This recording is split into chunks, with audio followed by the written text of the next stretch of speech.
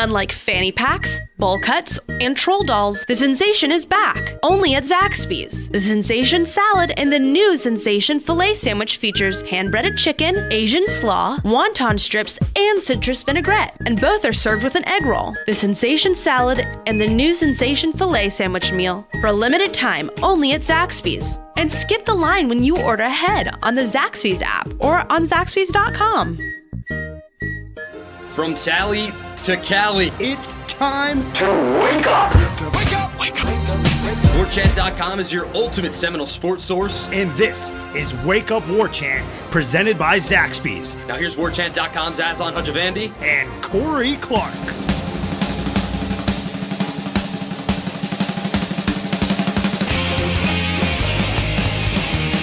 Wake up! What's up, everybody? It's Wake Up War Chant presented by Zaxby's. I'm Aslan. I'm in Tallahassee. Corey Clark joining us from the greater Atlanta area. It's a Renegade Express edition of the program. It's brought to you by First Commerce Financial. Lots of good questions. I don't know, Corey. You said we haven't quite made it there yet. We're here though, right? Like it's football season. It's time. It's time. It's time. You can almost feel it. Now we know what's churning out there in the Atlantic Ocean. We know that's out there. That's still a possibility. Well, it's a probability that's going to hit Florida. We just don't know when, and we don't know what they're going to do with the game. My advice would be move it up to noon. Number one, you get 7. It's 7 hours. That you don't have to worry about that storm. 7 additional hours. But more importantly, you got people that maybe people can get flights out Saturday night if they're flying in. Because Sunday you don't know. Sunday it might be mandatory evacuation. If that thing's supposed to hit on Monday morning, they might make a mandatory evacuation for the East Coast of Florida on Sunday. So why have a game on Saturday night where people will, theoretically stay the night and then have them clog up the roads on Sunday? Get everybody home Saturday afternoon. And I know that's a bummer for people that are flying in later that day or Jacksonville morning, flying into Jacksonville Saturday morning, but it's either that or they might just cancel the game. They might say we can't devote the resources on Saturday night to this football game when we're worried about mandatory evacuation. So my opinion, not that anybody cares. Well, you guys care. Isn't that why you're listening? But nobody in power cares. Move the game up to 11 or noon and get it over with so people can be back on the roads by 4:30 or 5. Does this reverse 2017 almost? In no way am I saying to duck mighty Boise State, but almost like if this game got canceled and then Florida State opened up their season next weekend against Louisiana Monroe, maybe any benefit in that? Oh yeah, there's a huge benefit. I don't the whole idea of opening up with good opponents. I don't think I'm a huge fan of that. I don't think you can gain. I don't think there's a lot to gain from opening up with an opponent like this. Why not just move all of these games to week 2? Yeah. Like you get a game under your belt, you kind of see what you need to work on, where you are, and then you play a real opponent in week 2. Not that Louisiana Monroe is not a real opponent, but you know what I mean. I also don't think that game ones, these season opening games, when you play a real opponent, like a bowl type team, are indicative of what kind of team you're going to have. Because season opening games are always weird. Like Virginia, you would have thought last year after that Virginia Tech game, people thought Bud Foster's a genius. Right. You can't give him the guy just has it. He is an absolute genius, and he ate Florida State's lunch, which is fine. You can say he did that, but then he gave up 50 points to like Old Dominion 2 weeks from now. Like Virginia Tech wasn't any good on defense last.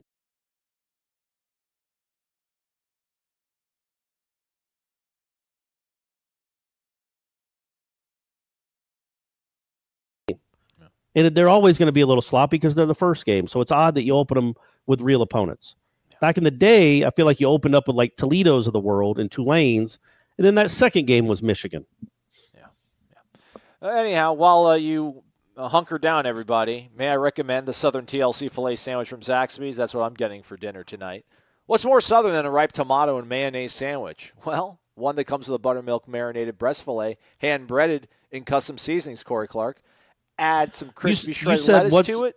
Why not? Why not? Well, sure, absolutely. It's a great sandwich. But you said what's more Southern than a tomato? All right. Was that probably a bad idea of pitching? I feel like, maybe a tomato is how we pronounce it around here, buddy. What's more so than a wrapped tomato and mayonnaise sandwich? Well, one that comes with a buttermilk marinated breast fillet, hand-breaded and custom seasonings. It's a meal, too. Crinkle fries, soda, everything. Do it. Zaxby's. Indescribably good. All right, Corey. So we spoke to Harlan Barnett and defensive leaders and players on Wednesday. We'll talk to Willie on Thursday. I'm sure when we speak to Willie on Thursday, we'll probably get some better clarity on what the plans are for the game. As we record this, Dorian has become a hurricane, so it is a serious sort of situation to keep an eye on. And I think the track it's supposed to make landfall on Monday in Florida as a category. It could be a Category 3, which is nothing to trifle with. Right. So, again, it's not like it's going to be – I don't think it'll be hitting Jacksonville Saturday night. Maybe some outer bands start getting there Saturday night, but I think most of the bad weather starts on Sunday. Again, the problem is not wanting to have people on the road on Sunday. Get people out of town as quickly as possible. Yeah. So we should know more when we get back to you folks tomorrow. Or move it to Doak, baby. Move it to Doak. There you go. Do check out warchant.com for the latest. We'll have Willie's comments from Thursday. Use the promo code Adidas. That'll get you a $75 e-card to adidas.com and 25% off a membership. Now, Corey, I don't know if everybody in the world listens to this program. I don't think so, because that's a lot of people. But I think maybe somebody on the beat did. The story they came out with after Wednesday's practice was the confidence level of the team, something we spoke about on this very program the day previously. So I haven't been able to listen to the comments from Jane and Lars Woodby. Apparently he's quite high on the Noles. I interviewed Marvin. Yeah, I mean, Marvin, Marvin did say we're going to shock the world. It wasn't quite Cassius Clay, Muhammad Ali about it.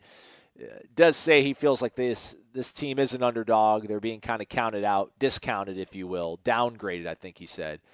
This goes into what Tamori Terry said the day previously.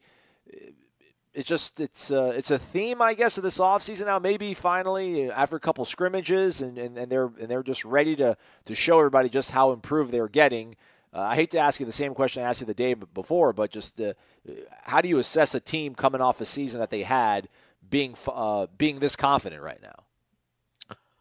I mean, I don't know. Like, fine, talk, but know that if you go out and lose Saturday or whenever you play, and give up 35 points or lose 35-19 or 20-3, all these words are going to be come back against you. And then don't be the guy that says, love us later. Don't love us now. Or whatever their saying is. Don't be a fan later. Don't be a fan later. It's like, man, give them a reason to be a fan. And you just saying you're going to go dominate and you're going to shock the world and Florida State is back. And they're just words.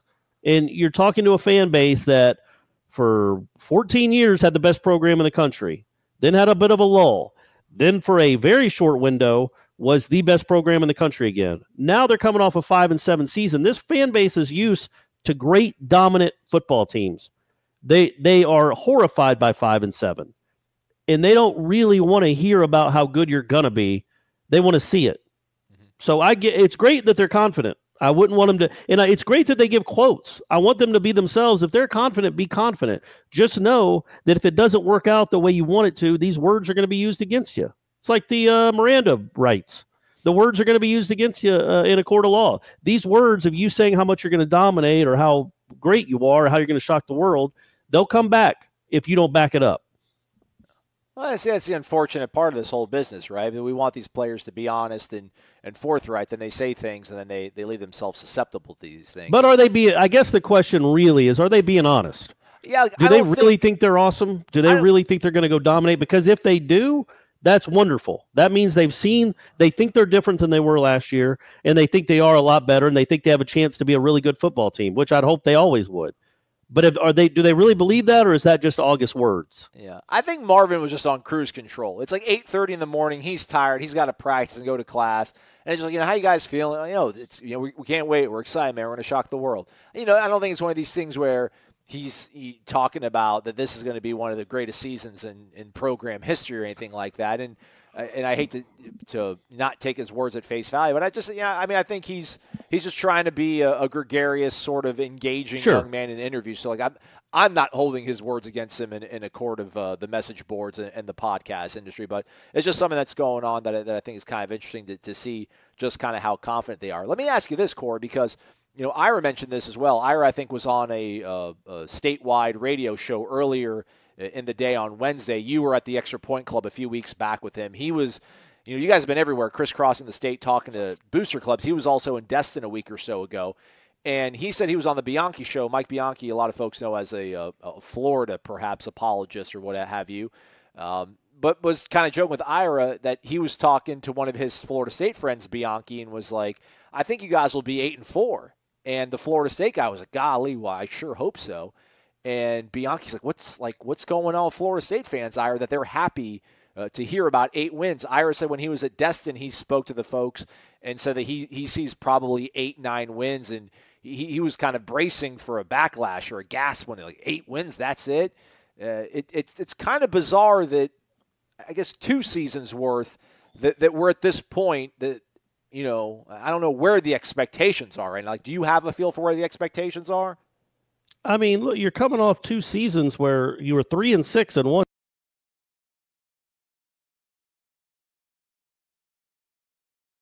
You haven't beaten. Have you beaten a good team? Boston College? I mean, how many good teams have you beaten the last 2 years? Your record overall is whatever it is, 1 game below 500. So it would be, FSU fans obviously always want to be great, but you have to adjust expectations when you see what you've seen the last 2 years. So 8 or 9 wins would be wonderful. It'd be a great first step back to relevance if you can win 8 or 9 games, in my opinion. I think it'll happen, but who knows for sure. Last thing I want to mention before we get to the Renegade Express is just I found it interesting, and maybe we'll get some clarity from Willie, or maybe next time we talk to Harlan. I just found it interesting, and speaking to Harlan, very excited about the defense. He's talking about the way the defensive backs have been playing, vision and break is what he calls it, being able to spot the quarterback, release the ball, and then breaking on the pass, or rather the quarterback throwing the pass, breaking on the ball. Expects, turnovers, are hoping for more interceptions, obviously. Every coordinator says that this time of the year, but he kind of joked, I hope I'm not jinxing it, but I do think we'll do well in that regard. But he did mention that this defense remains, it's something that he's trying to make simple so that the guys can be confident and go out and execute it. I asked him, well, this is what you were talking about all last year as week by week went by and these losses started piling up. You kept trying to make it easy. To make it simple, is this defense also, is it more simple? And he just said that it's to a point where they know this defense. So any sort of trepidation folks might have about this reconstructed vision of the way they're going to play defense and going into a 3-4 and how difficult it's going to be to pick up the concepts. He said that they know this thing practically inside and out. They know it down cold, and they've repped it in so many different situations that they should be ready. And when you're ready, you're confident. When you're confident on defense, you're going to make plays. So perhaps we should be a little more bullish on the defense, though I still remain a little bit wait and see on that side of the ball. Yeah, man, we all are, right? Everything's wait and see with this team after what we've seen the last 2 years, and both sides of the ball. It has to be wait and see because they're both running different systems. Yeah. So we'll see on Saturday, buddy. Yeah. If there's something to really be excited about this season, I do think there's a chance we're going to like what we see on Saturday, and then moving forward, the expectations get raised a little bit. But I'm not. I don't know. I have no idea what Saturday is going to bring. Well, hey, folks, are you looking for a home loan or considering refinancing your current one? First Commerce Financial is a pure mortgage broker that eliminates the junk fees associated with most mortgages. They have relationships with several lenders and will work to get you the best rate in the quickest time possible, all the while offering you 5-star level service. Mention that you heard them here on War Chant, and they will waive the appraisal fee for qualified borrowers. To get started or to ask questions, please call 248-207-2404 or visit firstcommercefinancial.com. Licensed in Florida, Michigan, Arizona, and California. Good job, buddy. I like that at the end. Perfect. Yeah, let's get on the ponies, Corey. Sabaxley 1212. It's the Renegade Express brought to you by First Commerce Financial. Gentlemen, wake up. We made it. FSU football is back. Only a few days to go. Over or under, Florida State plays 7.5 offensive linemen in Saturday's game against Boise. You guys are the best. Go Noles. Beat Boise.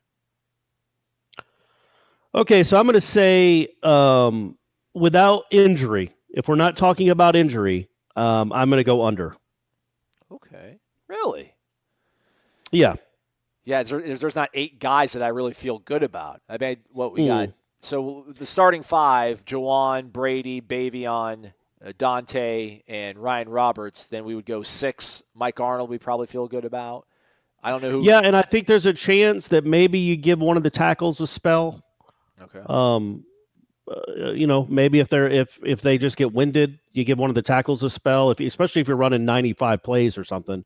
Right. But I just think you're not going to get to 8 guys. I think 7 healthy bodies is what they would run out there. Oh, man. I'll take the over. I think at some point maybe they'll throw a Feleipe package in there. That'll be 8. There we go. He's back home. You got to do those sort of things. Drill Sergeant Porter. Hey, guys. Wake up. To answer your question from last week, yes, I have been in the Army all in all for nearly 18 years now and love it. That's awesome, man. Do what you love. Don't work a day in your life. My question, Drill Sergeant Porter, that is, this week is how excited were you about Miami's newest jewelry in their losing effort? I'm not talking about their newest version of the turnover chain, but rather when they score a touchdown and proceed to put on some brass knuckles, a.k.a. touchdown knuckles. I'm more curious if they score a touchdown off a turnover like a pick 6 or a scoop and score, then what happens? My guess is they will go full dress-up mode or even roll out a piercing station like it's Claire's in the mall and pierce each other's ears. As always, great show. Go Noles. Yeah, that's an option. Sure. Jeez. Yeah, what are they going to do? What are they going to do next? I want to know because each time they got a turnover or a touchdown, it was in the midst of, I think they took the lead or it made it a close, it was in the midst of a close game. What if they're losing, say they're somehow get to the ACC championship game and they're playing Clemson and they score like a Keyshawn Helton touchdown did against Clemson last year. Do they put on the brass knuckles when the touchdown pulled them within 40-10 or do you let that go? Like when, didn't Florida, who got the interception when they were trying to get Dabo's kid his touchdown? Do you remember that?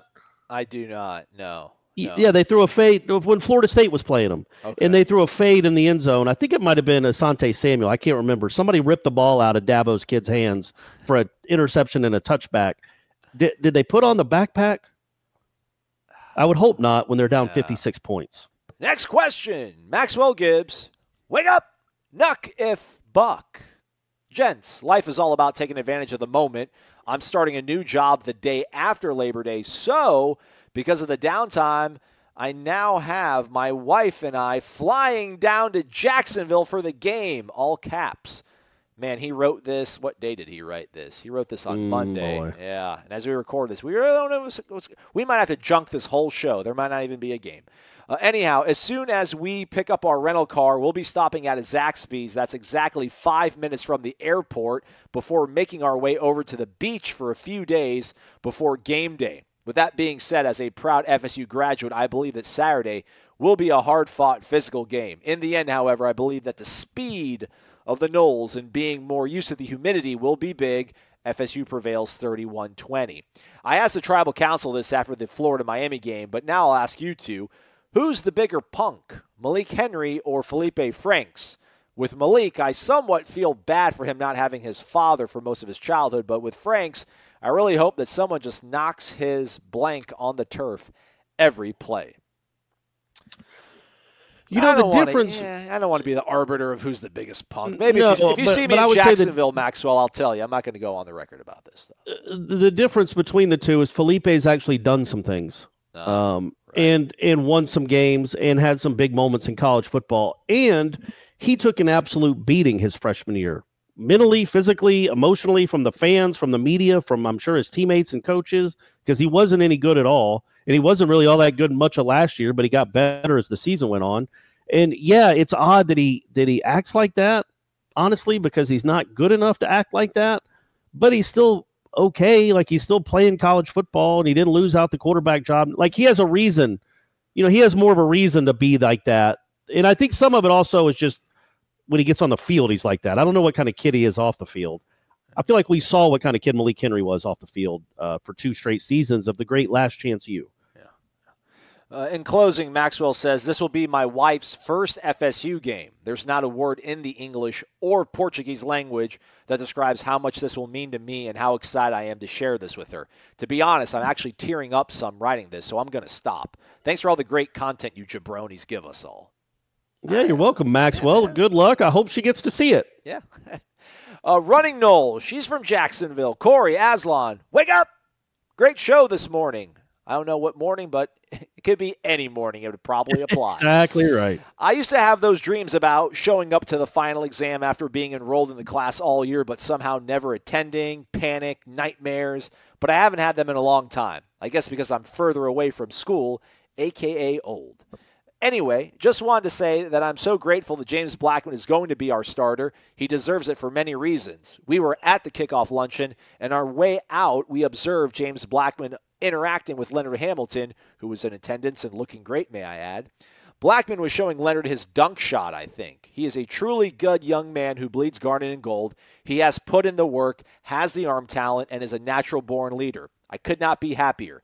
No offense at all to Alex, Jordan, Wyatt, and Nolan. The only thing I wanted to tell you guys is that at my fantasy party on Friday, a fantasy draft party on Friday night, yes, we drove over to Tallahassee in the morning for the luncheon, then drove back to Jacksonville for the draft party. In the PM, one of my fellow fantasy owners showed up with a huge selection of delightful food from Zaxby's. He owns 2 Zaxby's franchises in Jacksonville. He'll be at the Spears and Cheers party presented by the Jacksonville Noles Club at Surfer the Bar on Friday night. I hope that you will be able to meet up with him. Many thanks to both of you for getting us through the long offseason. I have good vibes about this team. See you Friday. Go Noles. All right, let's network. Yeah, all right. Well, good. We'll get to see a lot of people on Friday, I hope. Yeah.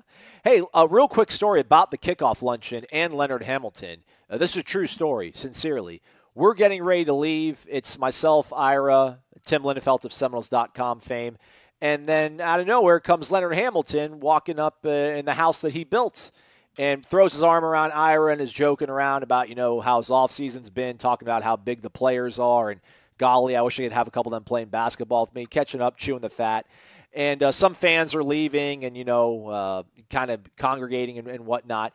And this young man, this young boy, probably Brady's age, I would say, walks up to us, and we start kind of walking away from Leonard so that Leonard can, meet and greet this young man.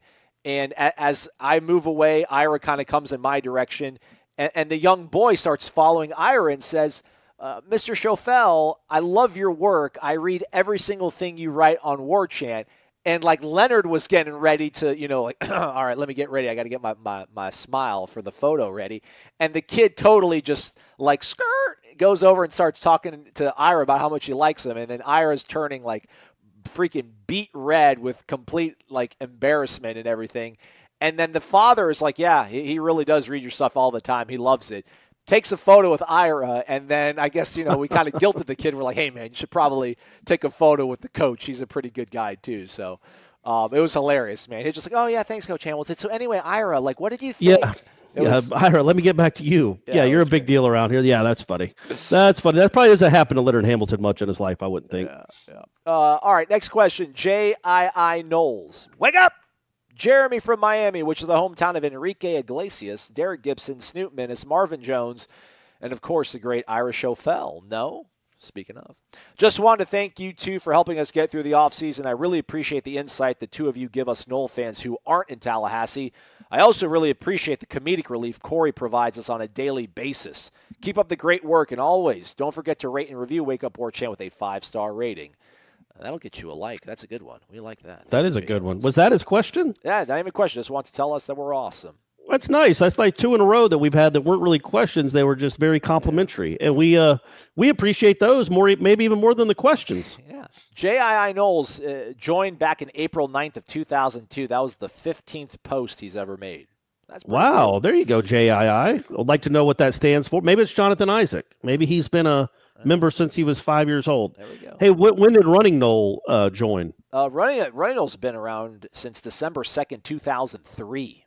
Oh man, we got a couple old. No, I don't want to say old timers as in like old, but just dedicated OGs. Yeah, dedicated subscribers. Next question. Let's get to a question. This one, I think there's some question marks I see. So it is a question. It's B. Steiner, 36. He's been around since August 2011. Only 48 messages. He picks a spot. It's time to wake up. Love the show. Love Zaxby's, of course. Need some in Ohio, though. There is so much recent hype about Blackman being named the starter. Realistically speaking, what should we expect from this season? There are people saying if we go above 500, Willie should get Coach of the Year. Some people are saying we win 10 games. After last season, my hopes are set at above 500. But what do you guys think we should expect on offense, defense, special teams, etc.? Thanks. One more question. How many times do we see the touchnucks, touchdown rings when we play Miami? I'm hoping for 0. I would say 2. Okay. I'm still not convinced of that quarterback. Man, I got to see a little more data before I know what to make of that quarterback in that offense. I think that it's anywhere from 500 to 9 wins. I would be surprised at 10 wins, and I would be stunned at under 500. So I think that window in between is the realistic window for this football team. Again, I've said it a lot, but over the months and over the years since we've been doing this show, I guess the 2 years we've been doing this show, you got to learn how to win. None of these guys on this team know how to win. They just don't. Most of these guys have won 11 games in their career or 12 games in their career. That's usually a season at Florida State, or it has been seasons at Florida State. And it's just you've got to learn how to win, and that's what I want to see. That's the next step with this program. You got win some close games. Blow out some teams. Just figure out ways to win. Yeah. Offensively, what am I expecting? I think offense will be the strength of the team. I'll say top 50 offense. Defensively, is that bold? Was that a bold statement? No, I'm just saying that, it's Florida State. It's sometimes when we hear the things we say out of our mouths, or I hear what you say or hear what I say, I'm like, man, yeah. Is that good? It's going to be the strength of the team, and it's going to be top 50 in the country. Yeah. So it's going to be in the top. Yeah, it's going to be in the top 50%. That's what if it's 46th in the country? You would just think Florida State would have higher goals than that, but they are coming from a place where they were like 111th. So that would be a huge jump up. And I just still, I know it was one rep, but just seeing Juwan and Brady lose reps badly just makes me think that's staying with you a little bit, huh? James, I could just see James just dropping back and not seeing stuff and just getting pounded and pounded. But I can also see success on the horizon. Defensively, I don't know, in the 90s probably. And special teams, I just think I don't know, like Ricky. I think Ricky will have a good senior season. I'm not as bullish on Logan. That's all I'll say. Okay, fair enough. Yeah. Next question. Enol_2000. Oh, yeah. Game week. All right. With the introduction of the transfer portal, roster management is only going to get crazier as time goes on. In order to prevent total chaos, I had a couple thoughts. Wanted to hear your reactions. First, do away with the red shirt. Everybody gets 5 years to play 5. Second, once you commit to a school, you're obligated to be there at least 3 years. After 3, you can go pro or explore the portal to see what your options are for your final 2 years with the ability to play immediately for your new school. Only exception would be some extreme circumstances that would give you a reason to transfer, something like Petrino getting canned. My thoughts are to give coaches peace of mind knowing there will be at least some level of continuity so they don't have to worry about a player immediately bouncing if they aren't happy with their position on the depth chart. It would also hopefully help players buy in with the hopes of playing in the future as opposed to mentally checking out and looking to leave right away. What say you guys? You want to take this one, Corey? Go. Sure. I've said this before. I don't think that's a terrible idea. It's not any more terrible than the fact that a baseball player, when he comes to school, has to be in school till he's 21. The same thing with a football player. Like, they can't go pro immediately. Or the fact that a great high school basketball player has to go to college for a year. All that really doesn't make sense. So if they're allowed to, all those other sports are allowed to do that, then yeah, I could see an NCAA stipulation where if you sign with the school, there has to be a certain criteria met where you stay at that school. The only problem is that the coaches don't have that. Yeah. So why The coaches don't sign anything that says, okay, now you've signed with Florida State, Willie Taggart, but if the Colts come calling, you can't go. You have to be here for at least 4 years. Now, they have contracts, but they're not worth anything. They get ripped up all the time. Jimbo had a contract here, and he bounced. It just happens all the time. So if the coaches – Well, there's financial penalties to the contracts. I mean, Jimbo's was just really weak. It was that if he leaves Florida State before the contract expires – wherever he goes is responsible for the remaining money that his assistants. But also the question, I can't remember the questioner's name. Who was it? Enol, yeah, the great Enol. So he did say that if Petrino gets canned, you can leave. If that's one of the, I'm all for it if that's one of the stipulations. Yeah. Because I do think when a coach leaves, you should have the right to leave too. That's the person that recruited you to that school. And I know we say you're committing to the school, you're not committing to the coach. Well, no. That the school isn't recruiting you. Those coaches are recruiting you. Those are the people you have a relationship with. If they bounce, you should be able to have that option too. But I just don't know how fair that is. I get it. It's problematic. The portal to me is problematic because you are having to re-recruit these kids all the time. And the first sign of adversity, they bounce. And I hate that. I hate that for a society, not to get all Jimbo on you, but I hate that in our society that if you don't win the job right away, let me go somewhere else where I have a better shot at it instead of trying to win it back or, busting my rump in winning it. Like I hate the tucking the tail between your legs and running off to another school. But I also I think they have that right to do that. I don't know what the NCAA could do to make this transfer portal less problematic, messy, sloppy, because it's a free for all out there right now. Yeah.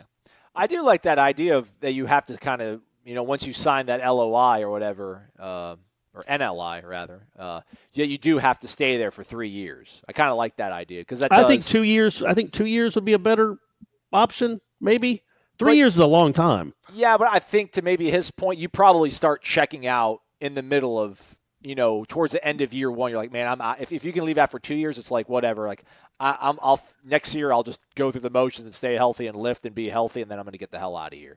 I think. When I was working in TV, you had a contract as well, and most people, like you sign a 3-year deal, but you really start looking for a job in year 2. So I think that's as long as on the letter of intent, it also says that you have a scholarship for 3 years. Okay, yeah, it's not 1 year renewable because I know most schools they're 4 year. I mean, they're not technically 4 year renewables, but those kids are on scholarship each year. But coaches can theoretically rip the scholarships away from them if they're not performing. So if you've got to commit to a school for 3 years, well, then that school has to commit to you in writing for 3 years as well. I like it. I think we're making some big time change. I like it. But let's take a quick break. At Birch Orthodontics, they know what a difference a beautiful and healthy smile can make in your life. They take the time to get to know you and perform a thorough exam so that they can make an individualized treatment plan just for you or your child. They use the latest technology in a warm and comfortable environment. So whether you are interested in traditional metal or clear braces or clear aligners, they can give you the smile you deserve. They know investing in your smile means investing in your future. And at Birch Orthodontics, they are honored to be a part of your smile journey. Serving Tallahassee for 16 years and supporting the Noles since forever. Check them out at birchorthodontics.com. BURCH orthodontics.com. All right, welcome back. Benzo's on Saturday. That's the name of this guy or gal. Joined on Thursday. Let's read more. Corey Aslan, wake up! My name is Hunter, and I'm a longtime listener of the podcast.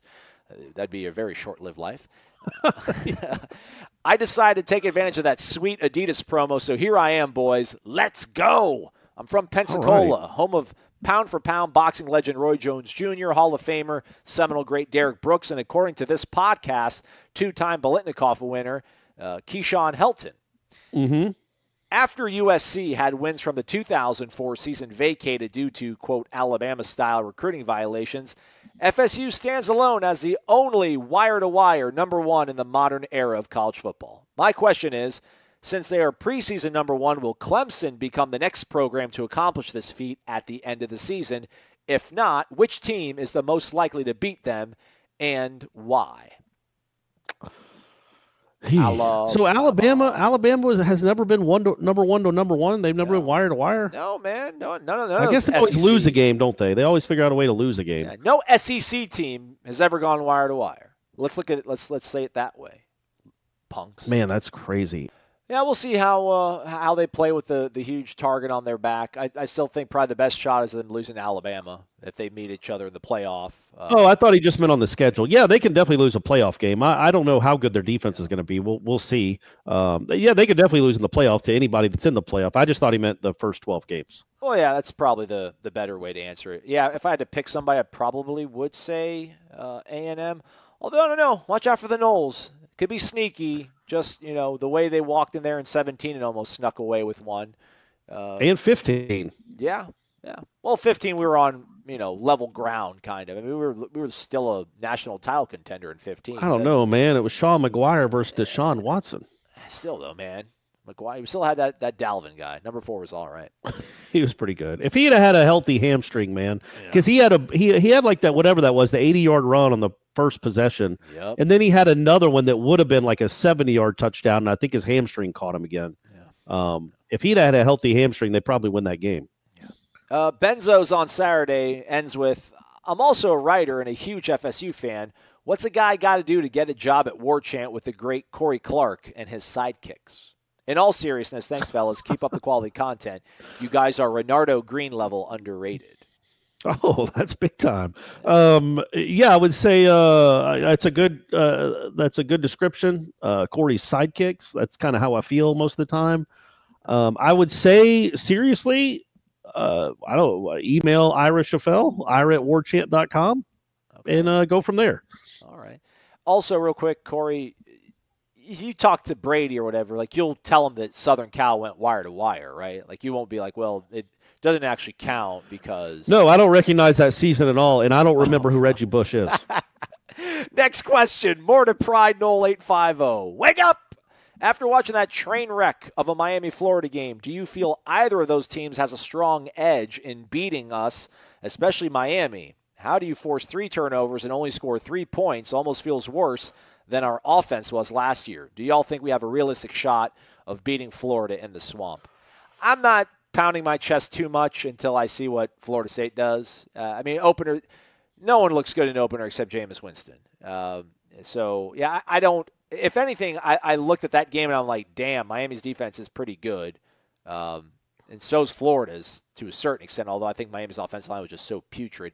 It's the first week. We're not going to see either of those teams until November. I don't put a lot of stock into what we saw in those games, personally. Absolutely. Like I was saying earlier, I think it's really hard to make projections based on a week 0 football game. I mean, that's a hard opener for both those teams. You don't get a chance to work out kinks because you're playing top 25 caliber teams. Those are in an emotional game. A rivalry game, I guess, for so long.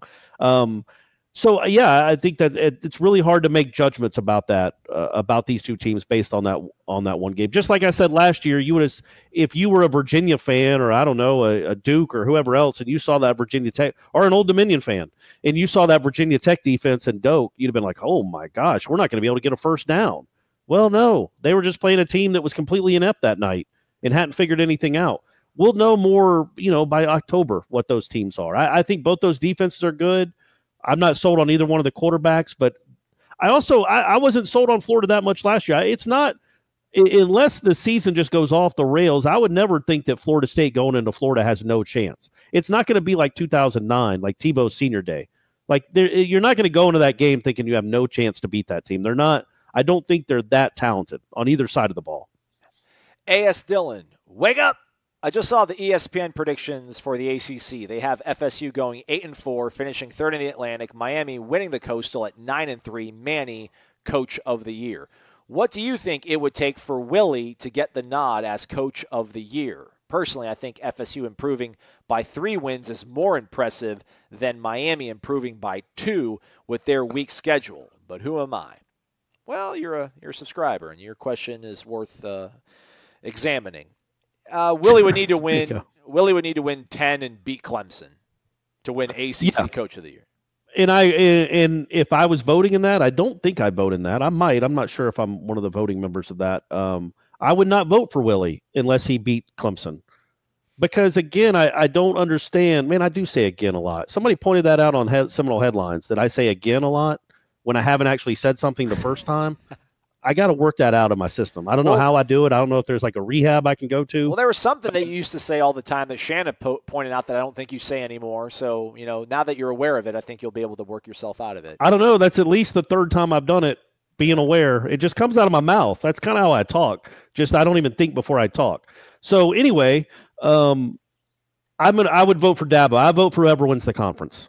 Yeah. And the thing is like you don't want to give Willie Taggart too much credit for getting to like 8 or 9 wins when it was also his team that only had 5.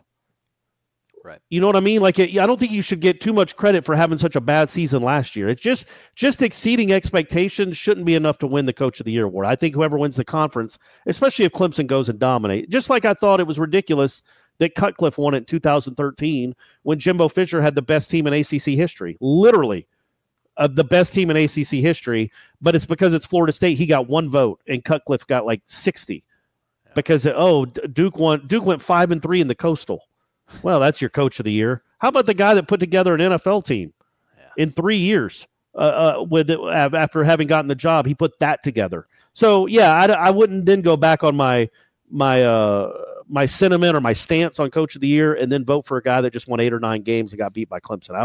I would vote for Dabo if he wins it. Florida Mom 777. Good morning, Aslan and Corey. In the event that the hurricane causes a cancellation of the football game, does FSU receive some kind of penalty from the city of Jacksonville requiring payment of lost revenue for the game being canceled?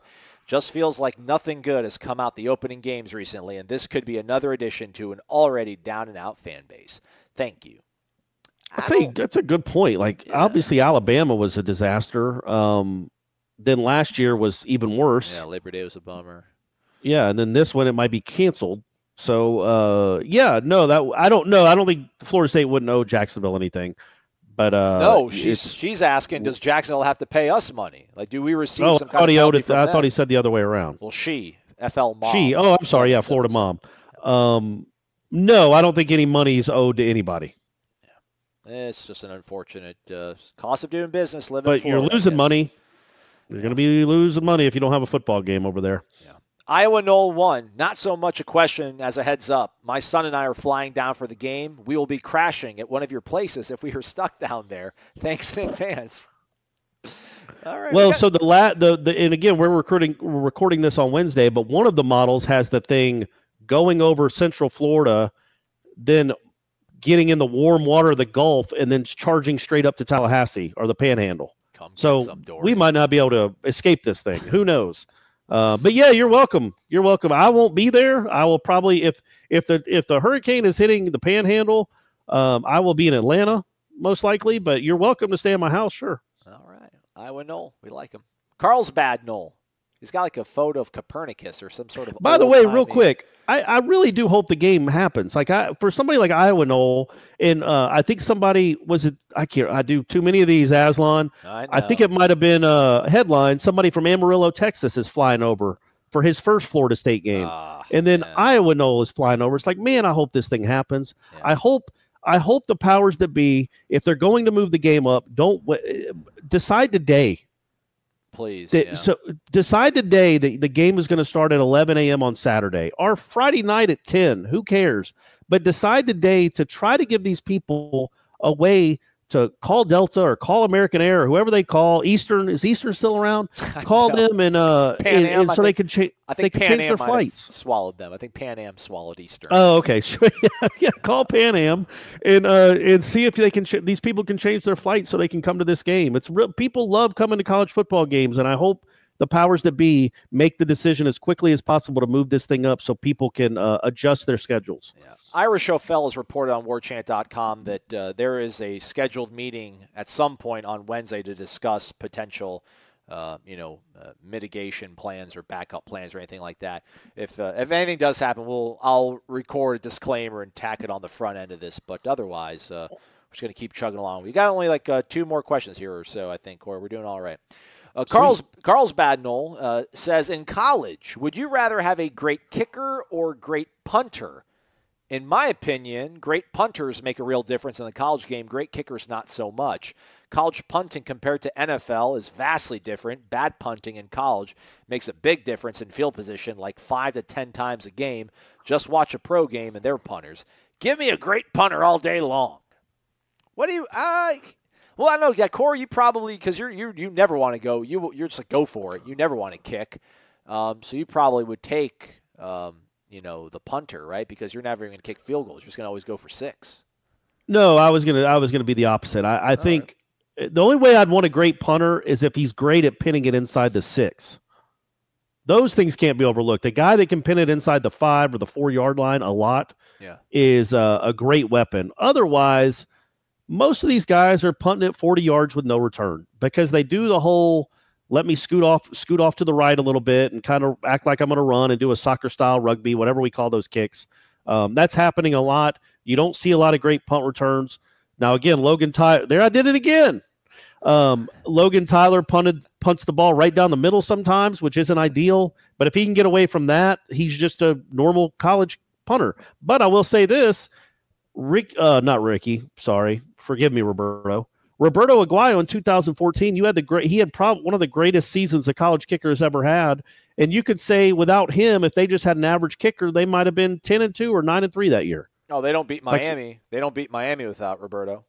I mean, he made some, every game was close in the fourth quarter. He made some huge kicks that season. And I just think that if you go past, like right now, if they're facing a 4th and 4 at the 27-yard line against Boise State, I think you probably send Ricky Aguayo out, but you're not real confident. Yeah. But when Jimbo was facing 4th and 4 at the 20, well, number one, if he was facing 4th and 4 inches, Aguayo's going out there. It doesn't matter. But you felt really confident, okay, I got 3 points on the board. Yeah. This drive is at least getting us points. That's really comforting for a head coach, I think. So I think you'd rather have the kicker personally. Yeah, I agree. I was going to try to be contrarian.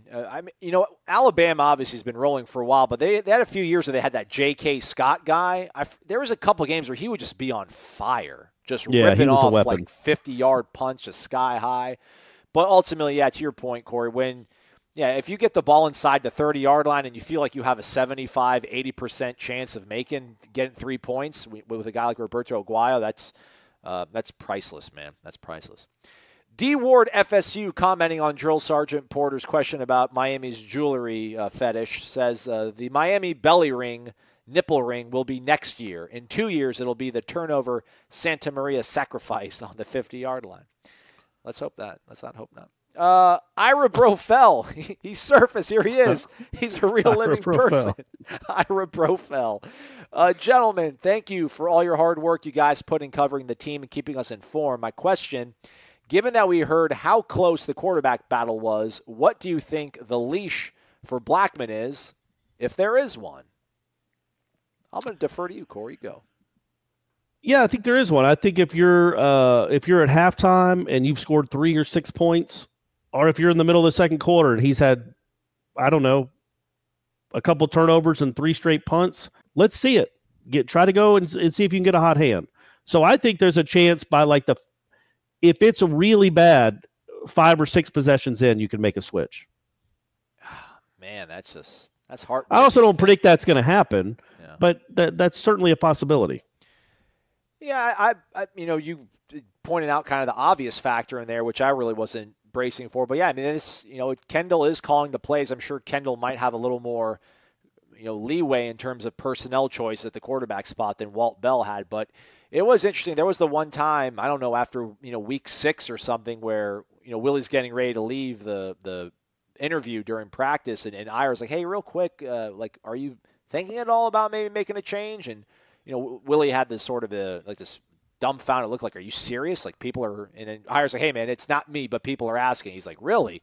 He's like, "Yeah, we're not doing that." It was just like at no point in the midst of a really bad offensive production season was a quarterback looked upon as being a problem. And if this offense doesn't go on Saturday, Lord willing, the game gets played, I would find it hard to believe that it's going to be James Blackman's fault. Like, I think probably the offensive line might have their issues again, and I don't know what bringing in Alex Hornibrook would do to remedy that sort of thing. But I would hope that maybe there would be that sort of courtesy to let him have a long rope the way that DeAndre had. But again, it's it's a new coordinator, and he says, like you said, 2 starting quarterbacks. So if the one guy isn't getting it done, let the other guy loose. And I also think that Willie Taggart rightfully thought, man, the quarterback isn't the problem. It's the dudes in front of him that's the problem. Yeah. So hopefully that has been at least somewhat fixed in the last, 9 months. All right, man, we got to the last question here. Here we go. Last one here on the Tribal Council's Renegade Express, brought to you by First Commerce Financial. Comes from Souza_ZP. Wake up! Game week, fellas. Stakes are high, but we will be ready. There is a storm brewing off the coast, as well as an even bigger storm waiting for Boise. That is the Florida State football team in Duval County. 9 months has passed, and now it's our time to prove that we've changed. JB1 will lead us to the promised land with a tandem freak show that is Akers and Lambeau. We're almost there, everyone. Time to work. P.S. If you have some downtime, feel free to watch the Francois documentary. And he linked a video here. Sorry, I just muted myself accidentally. He linked a video. Apparently, it's titled DeAndre Francois Back on Road is the name of the doc. It's on YouTube. I guess check it out. Nole up. 2019 is ours for the taking, says Souza. Do you feel there's a storm brewing that's even bigger than Dorian for Boise State, and that is Florida State's football team, Corey Clark? No, but only because Dorian's a big-time storm. Yeah. If it was still a tropical storm, I would say, yeah, Florida State football's got that beat. But I'd say right now, Florida State football's, what would you say, like a Cat 2? Cat 1, maybe? I mean, Dorian's going to be a Cat 3, so, I wouldn't say Florida State football's as big as that. And seriously, folks, if you live on the East Coast and you listen to us, or if you live in Florida at all, pay attention to this thing.